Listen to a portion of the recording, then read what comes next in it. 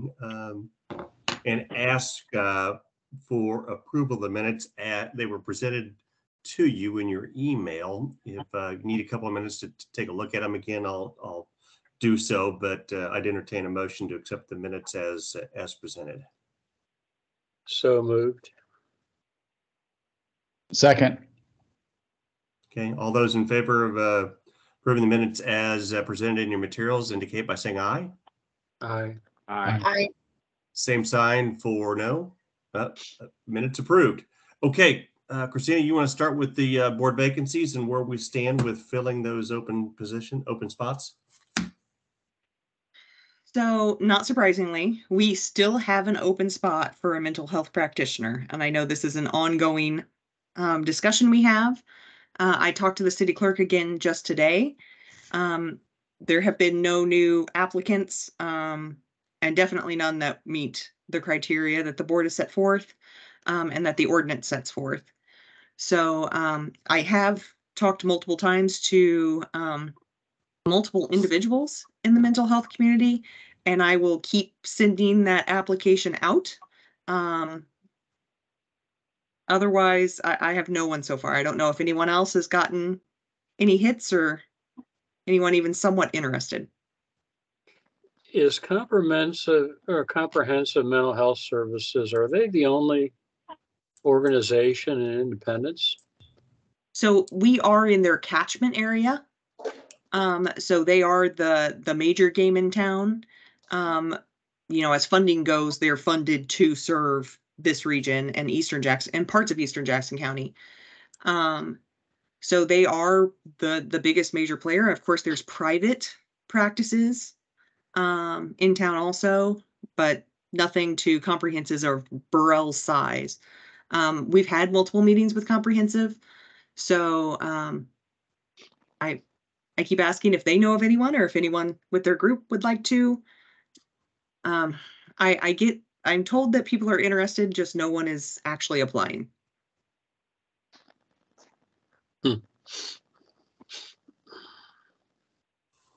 Okay. Bit frustrating. Nonetheless, if there's no new any other discussion on that, why don't we move to updates on COVID, RSV, and flu? The trifecta.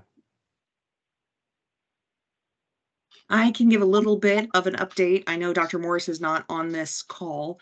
And if need be, I'm sure I have on my call right now our public health manager, Lauren Campbell. She's also an epidemiologist. So she's here to correct me when I make all the mistakes here on the report.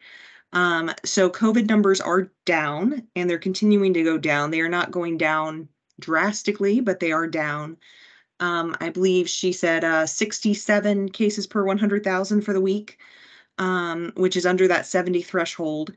So, I mean, they're good. They're much better than they were just 2 months ago when we met. Our flu numbers are also way down. RSV is not reportable to us, so we only hear about them in passing when we get reports from Centerpoint or from Children's Mercy whenever they let us know. We know that there is still a ton of respiratory going around, and I'm sure it's what Centerpoint is reporting that they're seeing a ton of. It's what all the hospitals in the area and the doctor's offices are seeing.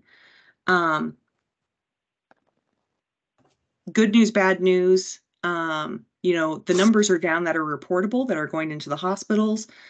We know anecdotally that a lot of people are still positive. They're just not reporting those positive cases because they're doing like COVID tests at home. And their cases are not bad enough for them to need to see a doctor. So they just stay home and take care of themselves until they're better and ready to come in. So, do you Lauren, do you know what the inpatient census for COVID is at Centerpoint currently? I do not. I'm going to put Lauren on the spot. I don't think Lauren knows either, but I will ask. I do not know. I know I haven't been receiving as many inpatient hospitalizations as I was before. I was just getting ER reports today, but otherwise I don't know.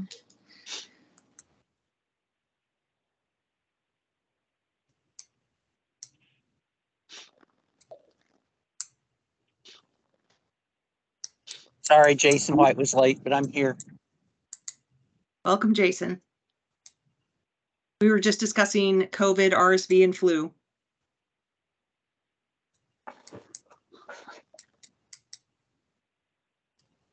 Any other news on that front?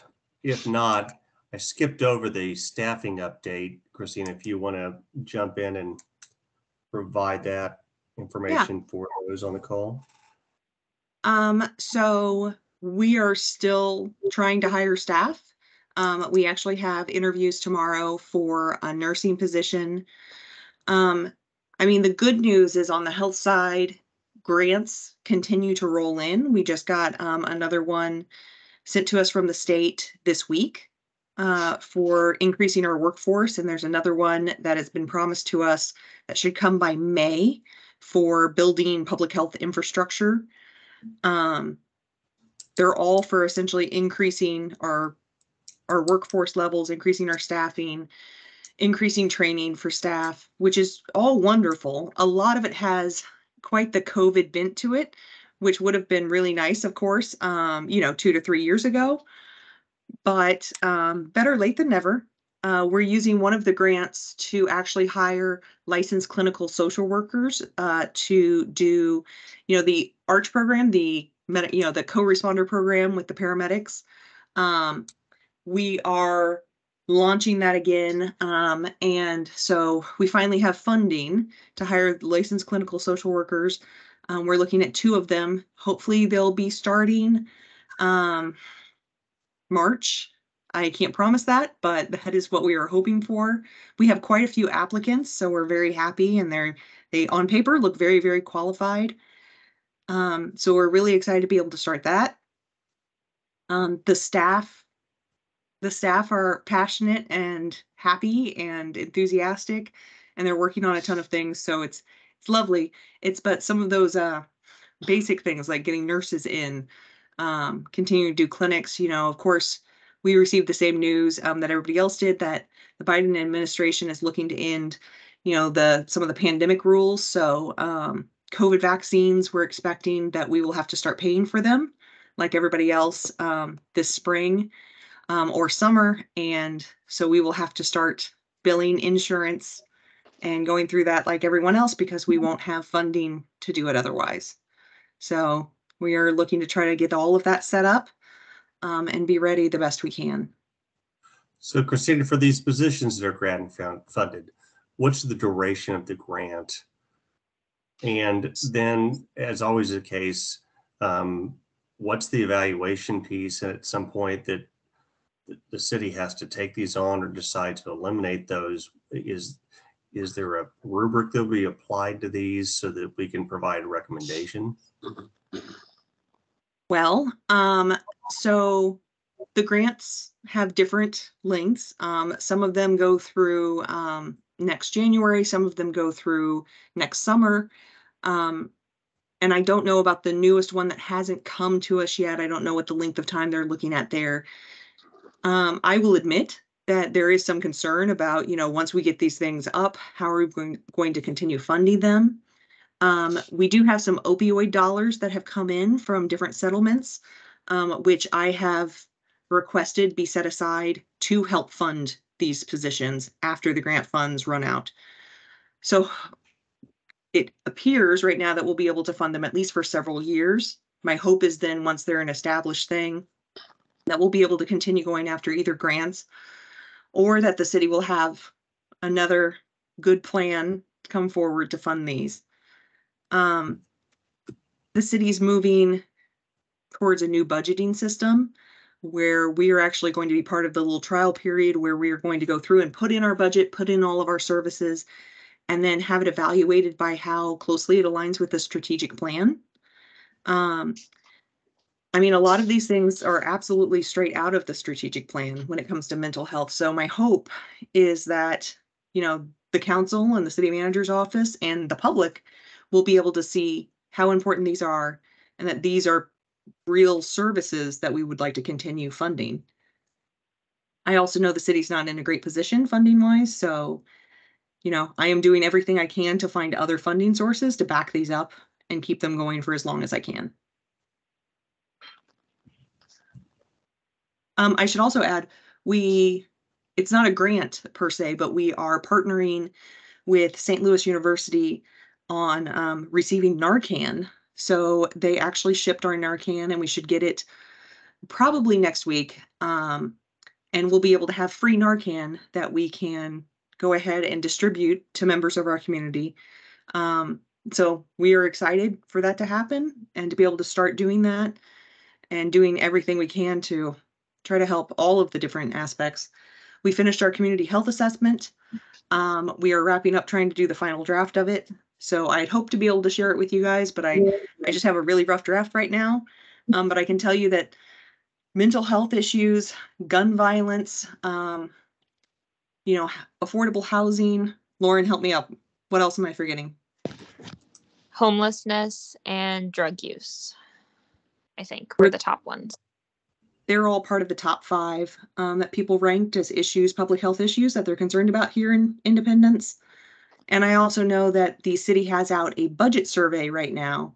And when I looked last, health department issues are at the highest ranking right now for the budget. So I'm hoping if we have enough data, we can ensure good funding to continue these programs.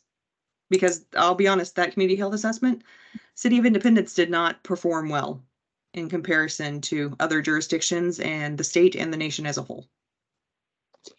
When you talk about distributing Narcan to the community, what individuals are you targeting to have Narcan on premises or on themselves? Honestly, we're targeting anyone who believes that they may need it. The grant is specifically written that it is to be for members of the public. There's separate grants that are for first responders.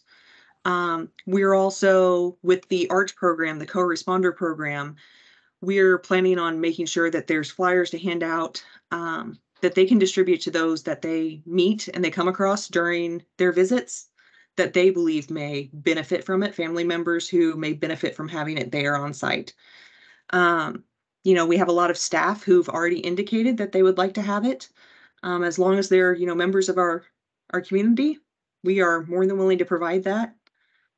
We don't want to limit it. So we want to do everything we can.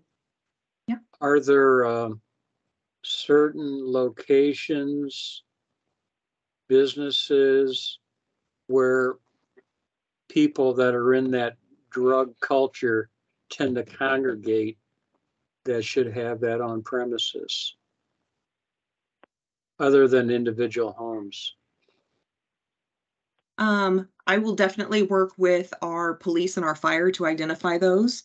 One of the things that we agreed to do is that anytime we have events and we're out and about, we are more than willing to have it there with us to pass out. The only thing we're required to keep track of are how many boxes we hand out and how many individuals. We're getting essentially train the trainer training coming up. So we'll be able to train individuals on how to properly use it. We are also going to gather zip code data just because we would like to have zip code data, but it's not a requirement. So we're going to keep track and figure out where we should be. Honestly, I don't think everybody knows all of those answers. We know it's a problem. We know it's a problem across Independence. It's a problem across our region. And the closest place for most people to go get Narcan is, I believe, North Kansas City Hospital is the closest one if they want to just go try to get it for free. And that's outside of where a lot of our residents can go easily.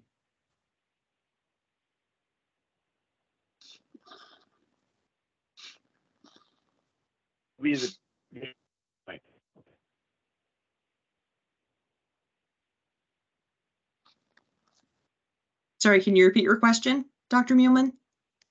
It says, where will be the distribution point attendance? I think he said, where would these distribution points be? If I caught it. That's right. That's right. I'm sorry. I don't know why it's not coming through more clearly. You're fine. So we will have it at City Hall. And then we will have it whenever we go out to different events, whether they're events, well, they go out to different events with the city, whether it's to Uptown Market or, events out at different parks and facilities. So they'll be taking it whenever they go out and about, to have it there to be able to distribute.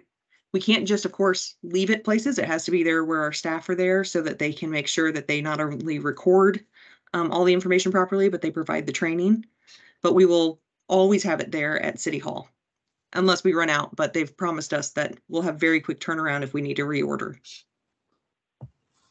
So this is the layman's question. How long is that? What's the shelf life for it? It's a really good question too. I want to say it's a couple of years. Lauren, I know we have some there on site. I don't know off the top of my head. Let me see if I can find out. We'll have that answer. It's a couple years. It's like better than your EpiPens and things like that. So is that something that we as a school district can maybe get some? We have some, but our SROs are telling us that what's out there right now is very potent and sometimes takes multiple doses. And if we had multiple students, I wouldn't mind having a little bit extra in our high schools, middle schools. You are a member of our community, and so as soon as we get some, we would be more than willing to provide it to you or any other member of our community who comes forward. So if you have a couple who want to come, we'll hand it out. Super. Thank you. We can even maybe do a little mini event at your school and bring some and then get it distributed quickly that way. And I've trained my staff on it, but if we could have a formal training from the health department, that would be fabulous. We can do that. And I know Medical Reserve Corps also has individuals that are trained to provide that training too. So we can make sure it happens. Super. Thank you.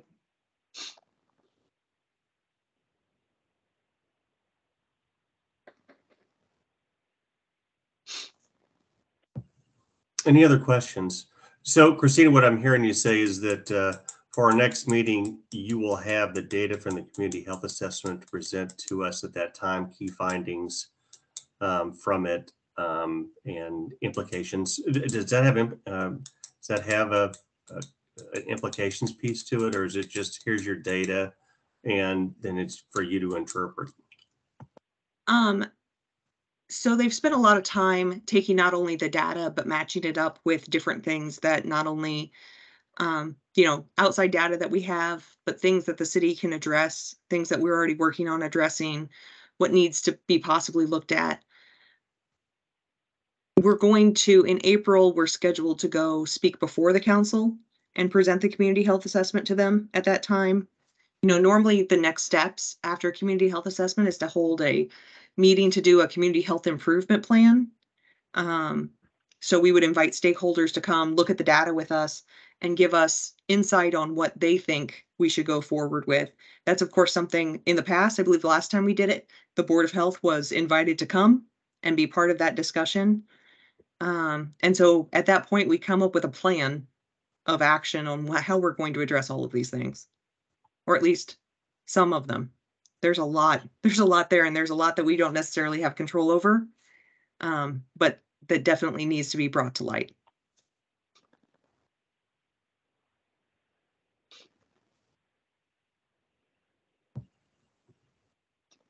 Other questions from anybody?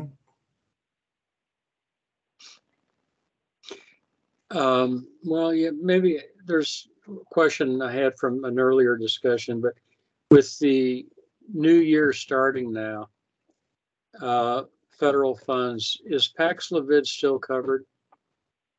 Or is that rolled off for COVID treatment, Paxlovid? Yeah, I don't know. I can try to find out. I know it's still being discussed, but I'm not sure. I have a feeling that it's still going on, but it may change drastically with the administration's change in essentially the pandemic. Oh, and in fact, here comes Dr. Nelson is joining us.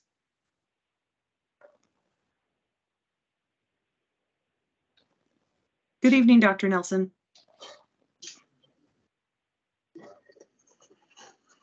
Hello, it's Daryl.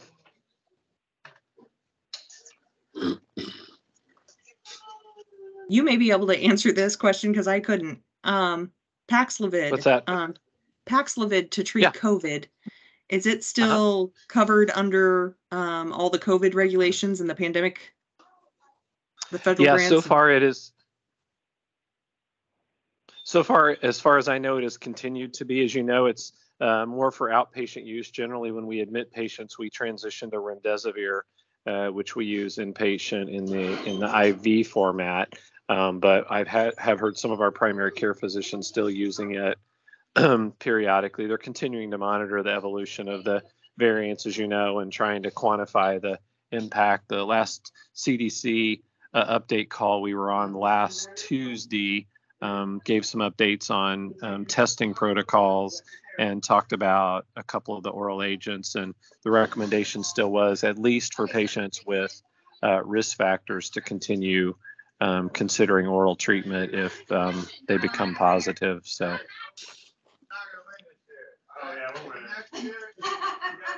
And we'd had a question earlier about how the hospital is dealing with COVID, RSV, flu.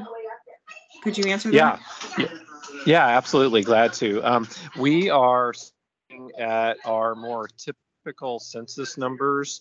I would say now for the past couple of weeks for CenterPoint, that's typically around 230 to 250 inpatients. And we've seen a significant drop off in our flu positive cases as well as our RSV cases. We've continued to see intermittent, inconsistent COVID numbers from the mid-teens on the low side to the 30s on the high side. I was on the citywide CMO call last week, and most of the health systems were reporting a generally downward turn in their overall inpatient COVID numbers, and had also reported, like we're seeing, essentially much less RSV and a trending downward of influenza. So we're managing at an overall census okay.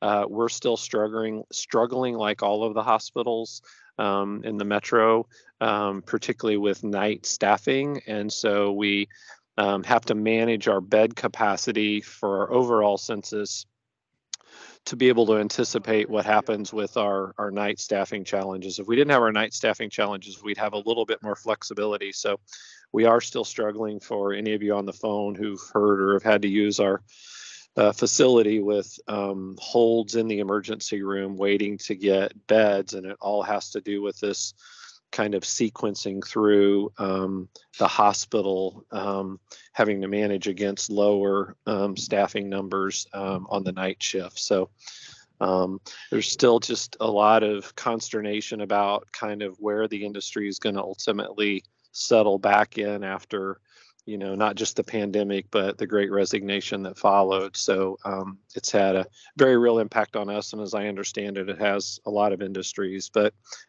we're still feeling the impact of that. But for the most part, able to manage near or close to our normal census numbers. So.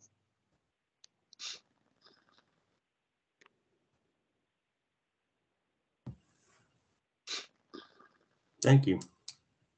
You're welcome. So- We're all hoping for longer days and a little more sunshine, and maybe getting on the backside at least of the seasonal run here, and hoping for some little more relief as we get into spring. But it does feel like it is trending that way, at least right now. So I think when we had our last meeting, I mentioned the thought about some possibility of kind of a biphasic seasonal event where there was some thought of maybe a little bit of a second uptick in the seasonal illnesses here in the month of February. And so far, at least, we're not seeing that trend yet, albeit we're just a few days into the month.